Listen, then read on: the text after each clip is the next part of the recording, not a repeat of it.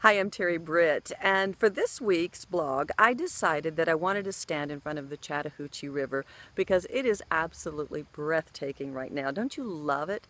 Can you see that it's flowing behind me so gently, with ease? It's so graceful. I love that, and I don't know about you, but I love my life to feel like that too.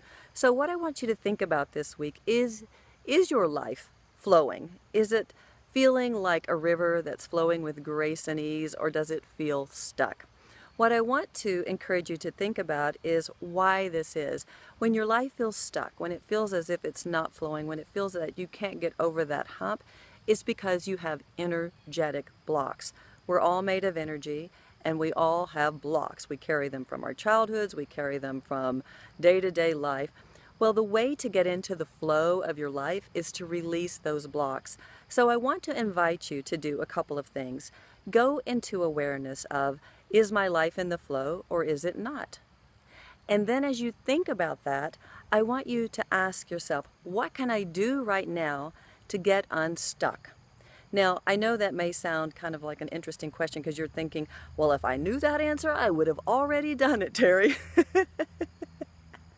But the truth is, you do know the answer. It's inside of you. That's the key here. Most of us spend our lives looking outside of ourselves for the answers.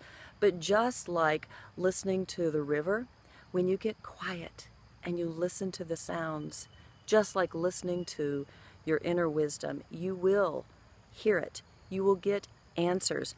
But the key is that you have to just sit still for a bit.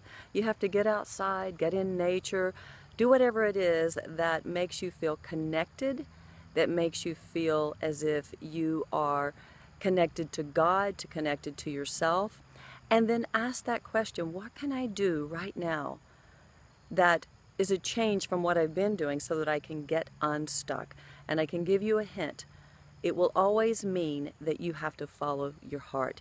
Get connected to your truth, and that will get you into the flow of life, just like this Chattahoochee River.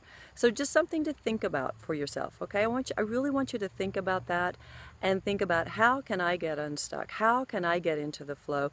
How can I listen to the wisdom of my heart? And just like this river behind me, get still, get quiet, and just be with the energy of it and listen for your inner wisdom. So until next week, have a great one, and it's time to get unstuck. Bye-bye.